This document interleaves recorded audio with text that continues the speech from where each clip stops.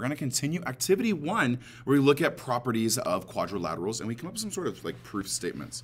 Just so we're aware, this is directly related to our learning goals for our lesson. And so one of the learning goals is prove the properties of a parallelogram, a rhombus, a rectangle, square, trapezoid, and a kite. We're focusing on properties of parallelogram right now.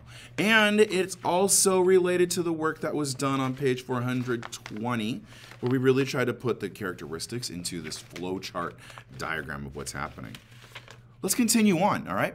In this video, this lesson, we're talking like last one, 401, was about how opposite sides are congruent. But there's also this criteria for parallelograms that opposite angles are congruent. And we're going to prove that right now. Which additional angles do you need to show congruent to prove that opposite angles of a parallelogram are congruent? Well, I mean, what parallelogram are we talking about? I guess we're still talking about PARG. Of course, stop the video at any time and scan and write. But to show that opposite angles are congruent, I would need to show these are the angles that are actually the ones that are congruent. The angle here, angle A, known by RAP, and angle G, known as PGR, that those two angles are congruent. And so in order to show that, there's some conditions that need to be met. The other two angles that are related are the opposite angles, APG. So highlight APG, there we go, and also GRA,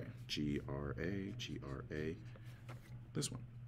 All right, so those are the two angles. We've already done this in page 401 notes, so if you haven't seen that video, go back and watch it. We already proved that triangle PGR is congruent to triangle RAP. That's the two-column proof on the previous page. So that means that we get angle PGR and angle RAP are congruent by corresponding parts of congruent triangles being congruent. However, to prove the other pair of angles, we need to actually prove that the triangles they're associated with, triangle GRA and triangle APG, that those are actually congruent first, just like we did in the previous one. But with a little twist, we're going to focus on the other letters to focus on the other side. Let's take a look. We're going to focus on this triangle. We're going to focus on proving, there's two right here, right? So 2, 2, 2, 2, 2, 2. We're going to focus on proving that triangle GPA, which I guess I wrote as APG, is congruent to triangle ARG, which I wrote as GRA, right? So ARG versus GRA. It's just a matter of which letters you're going to prioritize. Now, so here it is. This triangle, ARG, and this triangle, GPA. Let's start with some things that we know. Okay, let me get my face out of the way. Let's go to the two-column proof. Let's start with things we know. We know because of what's happened here that in a parallelogram, opposite sides, boom, boom, and opposite sides, boom, boom, they are congruent. And I suppose I should even add some markers just to help clarify. Arrow 1, arrow 2, arrow 2, arrow 2. Okay?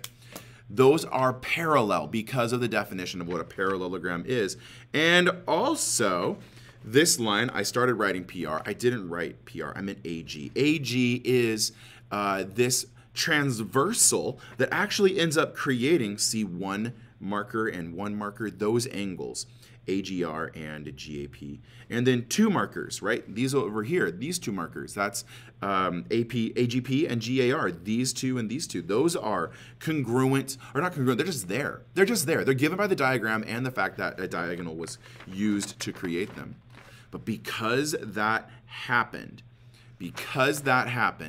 we get to say that they're actually making equalities or congruences. Alternate interior angles are congruent. These are the pair of angles that are congruent because they're alternate interior angles. When two parallel lines are crossed by a transversal, they create alternate interior angles that are congruent. Same thing, AGP and GAR are congruent. And then just like in the previous page, the previous lesson there, the reflexive property lets us say that this line that is shared by both triangles have this line in common, so it's therefore congruent to itself. And anytime things are congruent to themselves, we're just going to use the reflexive property. Hey, guess what? That lines up in angle, side, angle congruence theorem. So therefore the triangles are congruent because they are congruent through angle, side, angle congruence. And if the triangles are congruent, then the parts are congruent. There it is. That's the whole proof, you guys. That lets us know that these are a pair of opposite angles that are congruent. Proof is done. that lets us know that that was also true of the other pair of angles along the way. And so there you have it. We have opposite angles in a parallelogram. That is it. That is page 402. Next up is page 403 as we continue our journey on talking about the properties of quadrilaterals. Thanks for watching. Check in on the next video. See you later.